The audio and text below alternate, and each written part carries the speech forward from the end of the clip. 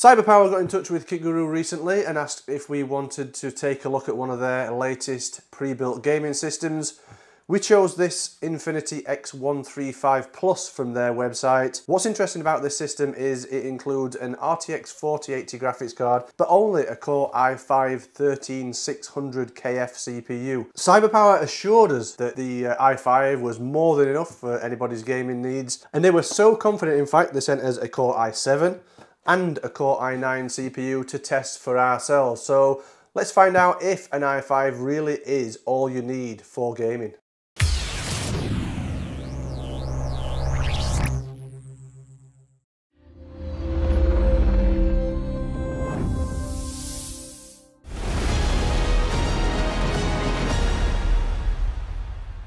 So the Cyberpower Infinity X135 Plus packs in some of the latest PC hardware, including RTX 40 series graphics and Intel 13th gen CPUs. The CPU in this is a 13600KF, so it is one that has had the iGPU chopped off, so you don't get any integrated graphics, but obviously you're not really going to be needing those if you're gaming anyway, especially when you've got an RTX 4080 series graphics card. So this Infinity X135 Plus is available to purchase from the Cyberpower website. There's a buy link up there now. You should be able to go directly to the site and buy this system as it is. If you just want to buy the system on its own in this specification, you're going to be looking at paying just under £2,800.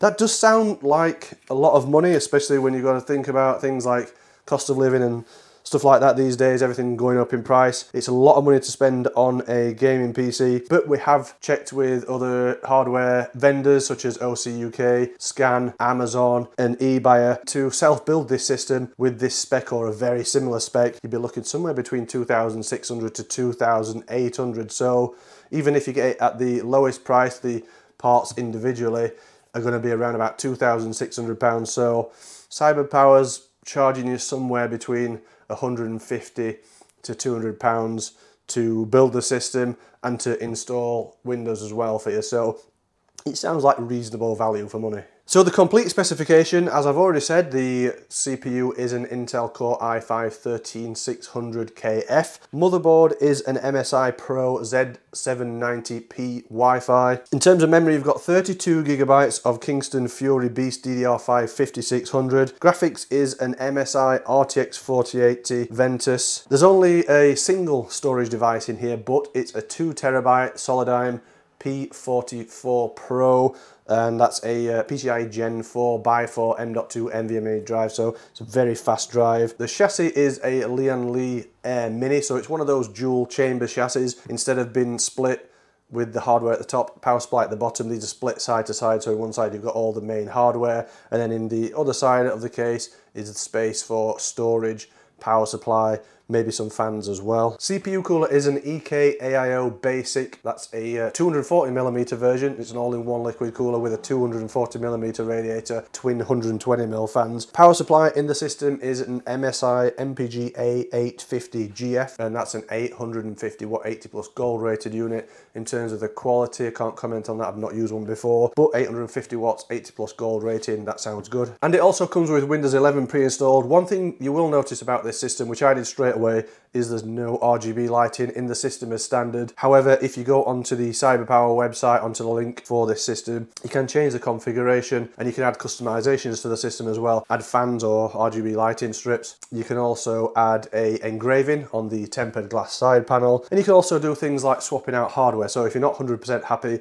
with the standard specification, you could swap the motherboard, put in a different CPU, change the graphics card, add more storage and everything like that. And then you can also as well choose peripherals to add, so you can add a keyboard, mouse, monitor and so on. So let's have a good look around the Infinity X135 Plus and see exactly what we're getting for our money, see how the system has been assembled. I've had a few minor QC issues with Cyberpower systems in the past, mainly to do with how they've been put together, so I'm really interested to see how this one has been built. This is using the Lian Air Mini chassis, so it's a dual chamber chassis. It's quite compact. but it does support motherboards up to E80X form factor, so you're not really compromised on the hardware that can be installed in here. And it's also a high airflow chassis as well, so both at the front and at the top you've got these super fine mesh panels, and these also act as dust filters for the front and the top. The only dust filter in the system is at the bottom. You just press it down and it just slides out, so that's easy to remove. To get inside the system you have to remove the top panel first. So to do that, there's two thumb screws at the back, they're captive. The panel just slides back and then that releases. And then next you can slide up the tempered glass side panel, and that's removable. There's a mild tint to that tempered glass side panel, but it's not too dark. You can still see into the hardware that is installed inside. At the top of the chassis here you've got the front I/O connectivity. So up here you have two USB 3.0 Type A ports, a single USB 3.1 Type C port. There's a combined 3.5mm audio jack for headphones and microphone, and also the power button is located up there as well. If you were to buy this case on its own, you would get some fans included, and those fans have been left in the system. They've not been swapped out for anything better by Cyberpower. At the front you get 240mm fans, and they're acting as intakes, and then at the rear there's a single 120mm exhaust fan. There are obviously more fans on the AIO CPU cooler. The AIO radiator is installed at the top of the system, which would be my preferred location in a gaming system. It does slightly favour GPU temperature over CPU with the AIO installed in the top rather than the front. The 240mm radiator is probably just enough for the 13600KF i5 CPU. If you wanted to upgrade to an i7 or an i9, I'd probably be looking at swapping that out for a 280 or a 360. You can't fit a 360 in this case, so that would also mean you'd have to change case as well. Maybe a 280 would be enough for an i7, but I think if you upgraded to the i9, you would need a 360mm all-in-one in this system, which would mean, as I said, changing case. There is additional space for more fans, and I would have liked to have seen Cyberpower install a couple of fans down here, because that would increase the cool air intake. You could have two intake fans on there, 240mm fans, pulling cool air in and possibly feeding the GPU a bit more cool air, keeping GPU temperatures down even further. The motherboard has 4 DIMM slots available. Only 2 come populated with the standard system, so there's space there to increase capacity of the RAM in the future. There's also 4 M.2 slots and 6 SATA ports on the motherboard, so that means storage capacity can be increased as well. In this compartment of the case, I'm pleased to say I've no concerns with how the system's been put together. Everything's securely fixed in position. There's no loose screws or anything like that. The graphics card has a support that comes from the motherboard, so there's no sag in the graphics card, and the cabling's nice and neat and looking tidy.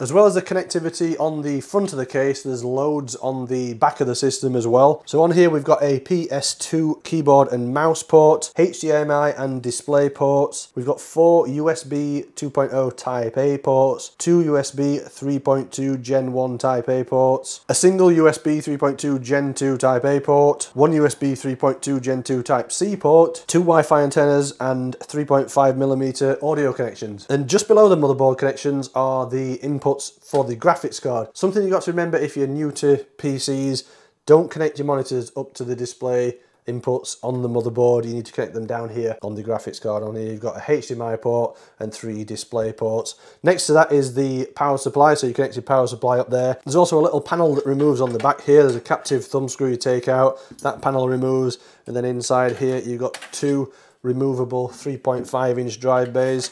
So if you want to add any 3.5-inch hard drives in the future, that's where you'd install those. To get into the second chamber of the case, it's just another couple of thumb screws. Loosen those off. The panel slides back and it removes pretty easily. You've got a couple of vents in there as well for airflow to the power supply. You can as well install some fans down here as well. If you take these 2 brackets off, you could install some fans there. These panels also double up as additional storage space. Again, it's just captive thumb screws, and these just slide out.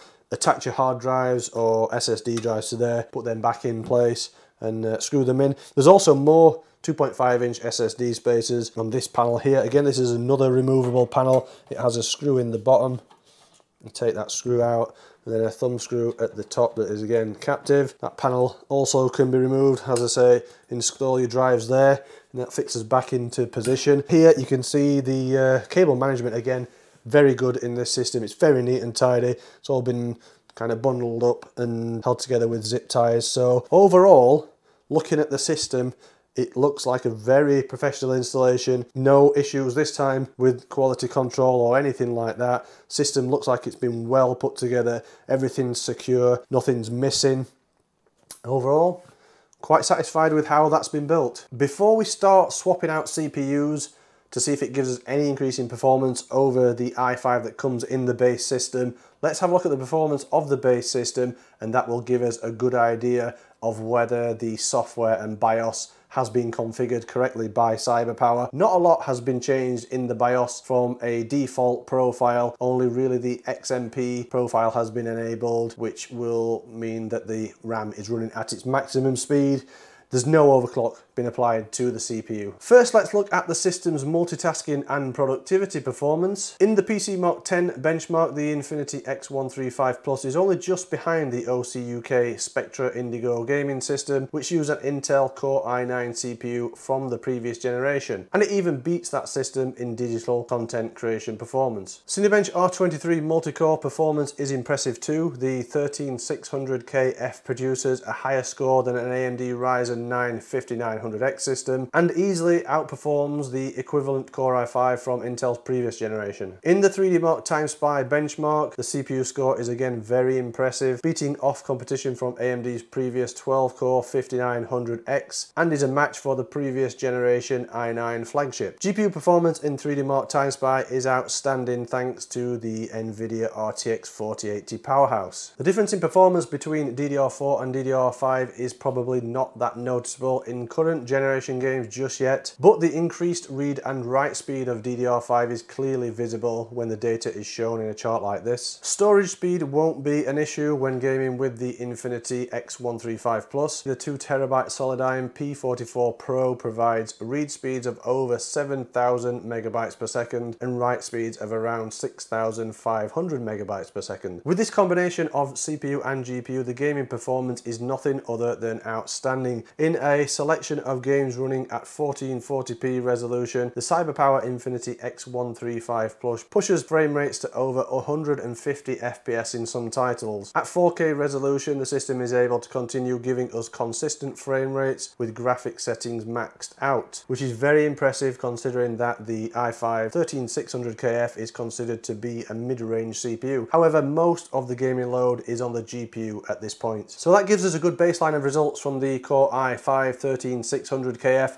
and now with that data we should be able to see what improvements, if any, we can expect from upgrading to a Core i7 13700K or a Core i9 13900K or KF.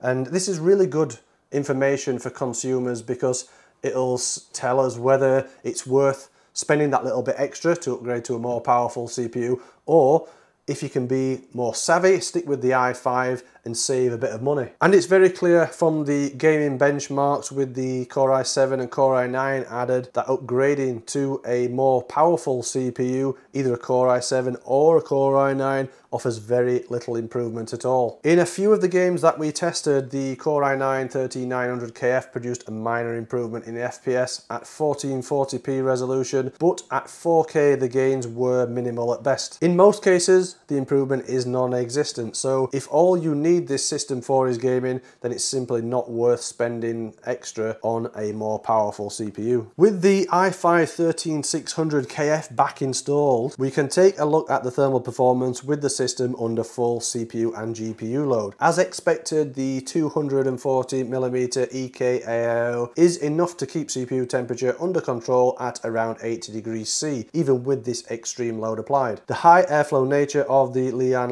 Air Mini also does a great job at keeping the GPU temperature at a very acceptable 56 degrees C, which is a remarkable achievement considering the relatively compact chassis design and high performance GPU. So taken as a whole, the Cyberpower Infinity X135 Plus is an extremely capable gaming system. Even at 4K resolution, we were able to push very consistent frame rates with graphics cranked right up, so the settings cranked right up, the quality settings on the majority of the games. It's also a very professionally looking system in terms of how it's been built. No issues at all with the build on this one, as I said previously. Sometimes there's been QC problems with some of the systems that we've seen from Cyberpower. Not at all with this one. Really impressed with how this has been put together. Cable management, especially around the second compartment, is extremely neat and tidy, and it's concealed very well with those panels as well. That is partly due to the design of this case, but still an unprofessional installation could make a mess of the cabling quite easily. It's also a very good chassis choice in terms of cooling, with the mesh panels on the front and the top. As we saw in our thermal performance test, both the CPU and GPU temperatures were completely under control. GPU temperatures especially were really good in this system. Compared to the cost of self-building this system, Cyberpower are only probably charging you £100 to £200 to build the system, configure the BIOS, install software, Windows, etc. So it's expensive at almost £2,800, especially when you're considering you've got to then buy a monitor, keyboard and mouse, speakers, headsets, whatever else, if you don't already have a system. In that sense, it is quite expensive, but in today's market, with the price of hardware individually being at least £2,600, it's not a bad price from Cyberpower. There's also that option as well of customization, so if you want to swap parts out, change the motherboard if you're not happy with the selection, or the CPU, GPU, add more storage, add RGB lighting, you can also have an engraving put on the side panel of that. So it's nice that Cyberpower also offer those kind of customizations to the system as well. In terms of the negatives, there's not a lot really, not a lot at all. The lack of RGB lighting might put some people off. RGB lighting is like a gaming thing, I suppose, with certain people. Personally myself, I take it or leave it RGB lighting. I really quite like the look of this system without any lighting at all. But as I say, that might put a few people off. The CPU cooler, the 240mm radiator, is at its limit on this Core i5. If you were to upgrade to an i7 or an i9, I'd suggest upgrading at least to a 280mm AIO. With the i9, you would probably need a 360, which would then mean you would have to change the case as well. And the only other downside to this system, or the only other issue I had with this system, was the noise output under load. Cyberpower hasn't done any configuration of the fan curves or the fan speeds at all. It just uses a standard BIOS profile. It looks like the standard profile as well, not even the silent profile. So when this system is under high load, it is very loud. The fans ramp up and it is very loud. It does use just the standard case fans as well. Maybe some better quality fans might counteract that as well, but that will obviously increase the price. But other than that, it's a really solid gaming system. 4K resolution gaming isn't a problem. You'll get consistent frame rates, and if you want to play at 1440p resolution, you're in for some really high frame rates with this system. So it's a great gaming system. It's expensive, but what isn't expensive these days? It's been put together well. So overall, I'm really impressed with it. So thanks for watching this review of the Cyberpower Infinity X135 Plus. Let me know what you think of the system in the comment section. While you're there, don't forget to give us a thumbs up if you've enjoyed watching the video. If you've not already subscribed to the channel, make sure you do so now. If you enjoy what we do here at Kit Guru and you want to help support us, you can always head over to our store, pick up some merch, or you could even subscribe to our Patreon. And as always, if you want to catch up on all the in-depth technical reviews, head over to our website.